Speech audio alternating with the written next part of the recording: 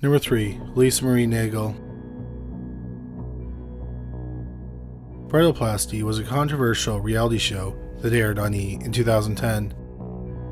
On the show, 12 women competed to win their dream wedding and extensive plastic surgery. The idea was that the bride would look perfect for a perfect wedding. One of the contestants on the show was 29-year-old Lisa Marie Naegle from San Pedro, California.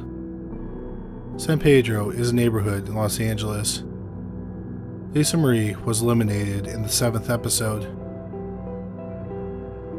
Many people thought Bridalplasty was in bad taste and it had poor ratings, so it was cancelled after a season. Lisa Marie went back to her life after the show. She worked as a nurse and she taught nursing classes. On July 31st, 2011, Lisa Marie married Derek Harriman. Derek worked at the Port of Los Angeles. The couple wanted to have children, but they were having problems conceiving, so they were going to a fertility clinic for treatment. On the night of Saturday, December 17, 2006, Derek was working. 36-year-old Lisa Marie told him that she was going to a friend's 40th birthday at a beer hall in Torrance, California. She said she probably wouldn't be home late because she had to teach in the morning. Derek arrived home after midnight. He was surprised to find that Lisa Marie wasn't there. She called him after 2 a.m. on Sunday and told him that she was going to stop for food and then she was going to head home. Derek went to sleep. Hours later, he woke up and Lisa Marie still wasn't home. He tried to call her, but she didn't answer. That morning, she didn't show up for work, which was very unlike her. Derek talked to Lisa Marie's brother, Rafael Chavez, and learned that he did not go to the party with Lisa Marie. Derek tried to report his wife missing, but the police told him she needed to be missing for 72 hours. Lisa Marie's brother, Rafael, and her sister, Danielle Naegle, immediately started looking for her. They learned that she had gone to the party with one of her nursing students, 34-year-old Jackie Jerome Rogers. Lisa Marie had told her siblings that Rogers was a friend who was gay. The siblings asked Rogers if he knew what happened to Lisa Marie. He said that they went to the beer hall together, but she went to an after party without him. He went home alone after the bar. He said he didn't know what happened to her. On Monday, a friend of the siblings who worked at the beer hall let the siblings review the security footage. They saw Lisa Marie leave the beer hall with Rogers and get into his SUV. Then they drove off. Danielle and Rafael asked Rogers again about the early morning hours of Sunday. He repeated the story about the after party. Then they confronted him regarding the video. Suddenly, he had a new story. He said that he had dropped her off at a gas station near her house, but he maintained that he didn't know where she was. The siblings thought that the fact he had changed his story was suspicious, so they went to the police. On Tuesday, December 20th, Rogers was brought into the police station for questioning. After several hours of interrogation, he explained what happened. He said that he and Lisa Marie had been having an affair for about 6 months. That night, they went to the beer hall. Afterward, they went to a fast food restaurant at the end of the night. They got some food, and they talked for about 30 minutes in the SUV. Then Lisa Marie broke the news to him that she was ending the affair. She said she was going to recommit herself to her husband and tried to have a child with him. Rogers said he became angry and picked up a hammer he had in his vehicle. He hit Lisa Marie in the head 8 times. He then drove her to his house. He dug a hole in his backyard and put Lisa Marie in the hole. He noticed she was still breathing and he didn't want to bury her alive, so he struck her 2 more times in the head with a hammer to make sure she was dead. He then covered her body with soil and manure. The police searched the backyard and found the body. Jackie Rogers was charged with first-degree murder. Rogers went to trial in September 2018. His lawyer argued that the murder was not premeditated. Rogers had snapped in the heat of the moment and killed Lisa Marie. so he should be found guilty of manslaughter and not first-degree murder. The trial lasted a little more than a week. The jury deliberated for 3 days.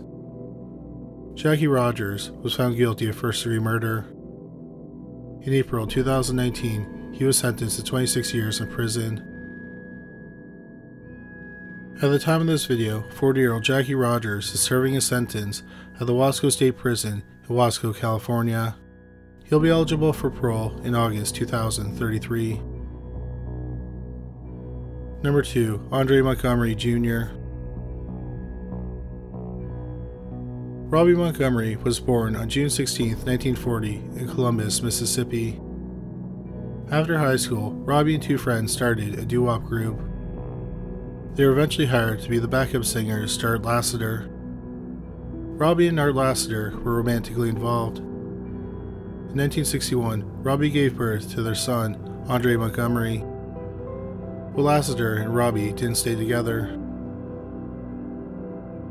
Lassiter was well known for his work with Ike and Tina Turner. In 1960, Robbie and her 2 friends became the backup singers for the Ike and Tina Turner Revue. They became known as the Ikeettes. Even though they were backup singers, they also had their own singles that charted on the Billboard Top 100.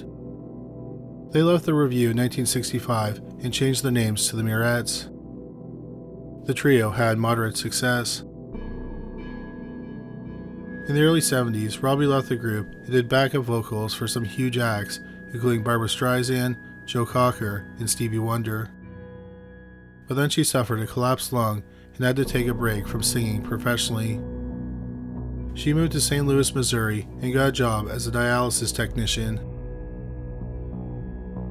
In 1996, Robbie, who goes by the name Miss Robbie, opened the restaurant Welcome to Sweetie Pies in Dellwood, Missouri. Dellwood is a small town about 10 miles from downtown St. Louis. The restaurant serves soul food based on Miss Robbie's mother's recipes. The restaurant was incredibly popular, and Miss Robbie opened a second location in Los Angeles, California in 2005. Then in 2012, the reality show Welcome to Sweetie Pies debuted on the Oprah Winfrey Network, also known as OWN. The show was about Miss Robbie and her family trying to open a 3rd restaurant in St. Louis. A major part of the show was Miss Robbie, who had never been married, looking for love. It also followed the trials and tribulation of her family members, including her son, James Norman, who went by the name Tim. At the start of the series, Nelson was engaged to be married, and he was the father of a young child. The show was a success, and it kept getting renewed for new seasons. One person who appeared in several episodes was Miss Robbie's grandson, Andre Montgomery Jr. He was the son of Miss Robbie and Art Lassiter. Andre was a high schooler living in Lubbock, Texas, when he first appeared on the show in 2011. The show featured him struggling with school and the murder of his father, who was killed in a gang-related stabbing in 1995. During the show's run, Andre moved to St. Louis, which is where he graduated from high school. He last appeared on the show in 2013. On March 14, 2016, 21-year-old Andre was at a friend's home in St. Louis. A man came into the house and shot him once in the head. The police and ambulance were called for, but nothing could be done. 21-year-old Andre Montgomery Jr. was pronounced dead at the scene. No arrests were made in the days, weeks, or months after the murder. Welcome to Sweetie Pies was canceled after 9 seasons. The last season premiered in May 2018. On August 18, 2020, the police made a shocking arrest in the murder of Andre Montgomery Jr. They arrested 41-year-old Tim Norman, one of the stars of the show. He was Miss Robbie's son and Andre's uncle. The police had uncovered a convoluted plot that was masterminded by Norman. In 2014, Norman had illegally taken out life insurance policies on Andre worth $450,000 with the help of insurance agent Whaley Wally Rapai Yangnam. The police also learned that before the murder, Andre was facing financial hardship. Using cell phone records and emails, the police learned that Norman enlisted the help of an exotic dancer named Tarika Ellis. Norman paid her $10,000 to find someone to shoot Andre and give the hitman Andre's location on the night of the shooting. The shooter was Travail Anthony Hill. Hill cooperated with the police. He said he was paid $5,000 to shoot Andre. In June 2022, Hill pleaded guilty to 1 count of conspiracy to commit murder for hire and 1 count of murder for hire. He was sentenced to 32 years in prison. In July 2022, Tarika Ellis pleaded guilty to conspiracy to commit murder for hire. She was sentenced to 3 years in prison. That same month, Wally Yangham pleaded guilty to conspiracy to commit mail and wire fraud. He was also sentenced to 3 years in prison. Tim Norman went to trial in September 2022. All 3 of his co-conspirators testified against him. Norman testified on his own behalf. He claimed he had nothing to do with his nephew's murder, and he said he had been a mentor to him. However, he was caught in several lies. The trial lasted just over a week. The jury deliberated for 17 hours over 3 days. Tim Norman was found guilty of federal for hire murder counts and 1 charge of conspiracy to commit wire and mail fraud. In March 2023, he was given 2 life sentences. After her son was convicted of hiring someone to murder her grandson, Miss Robbie closed all the Welcome to Sweetie Pie's restaurants. The last one was closed in September 2022. 43-year-old James Timothy Norman is serving his sentence at the United States Penitentiary, Hazleton, in Brewston Mills, West Virginia. Number 1. Cristie Schoen Codd. Cristie Schoen was born in 1976 in Madrid, Spain. Both of her parents were U.S. military members, and they were stationed in Madrid at the time of her birth. They were from Louisiana, and they moved to Biloxi, Louisiana, after being stationed in Madrid. Cristie learned to cook Cajun food from her father. In December 2000, Cristie graduated from Louisiana State University with a double major in German and Performing Arts. She then studied acting at the Atlantic Theater Company in New York, New York. She went on to perform in several stage plays. She also had small roles in films and television shows. Her first role was as a jury forewoman in the legal drama Family Law. But Cristie's true love was cooking. In 2003, she was a chef on the set of the Julia Roberts-led drama Mona Lisa Smile. She also had a small uncredited role in the film. Over the next several years, Cristie continued to get small, uncredited roles in indie films, but her career in food took off. She got jobs as a chef on the set of major films and TV series like The Stepford Wives and HBO's The Comeback. In 2005, she opened a catering business, Classic Catering, which serviced big-budget movies like Ender's Game and Dawn of the Planet of the Apes. In 2012, Cristie was selected to appear on the 8th season of the cooking competition show Food Network Star. That season, 3 celebrity chefs, Elton Brown, Bobby Flay, and Giada De Laurentiis, coached teams of 5 chefs.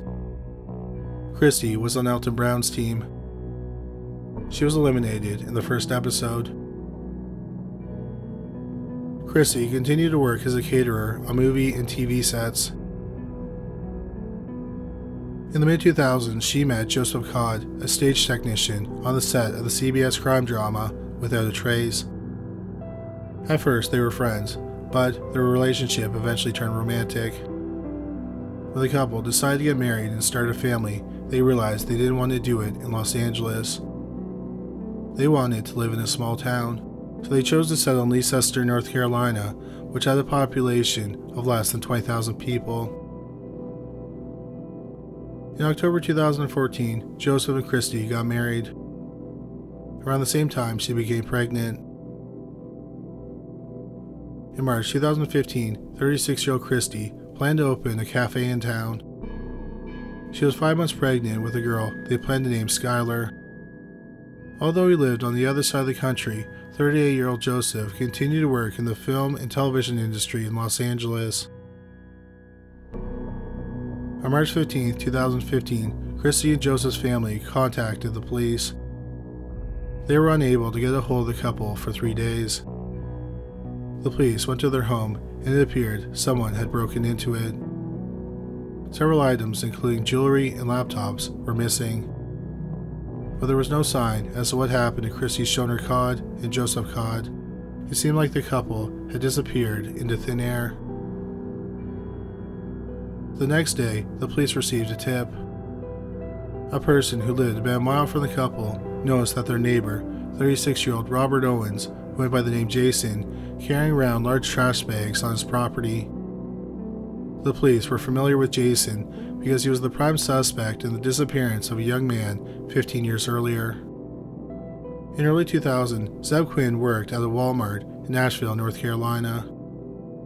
On January 2, 2000, Zeb finished his shift at Walmart.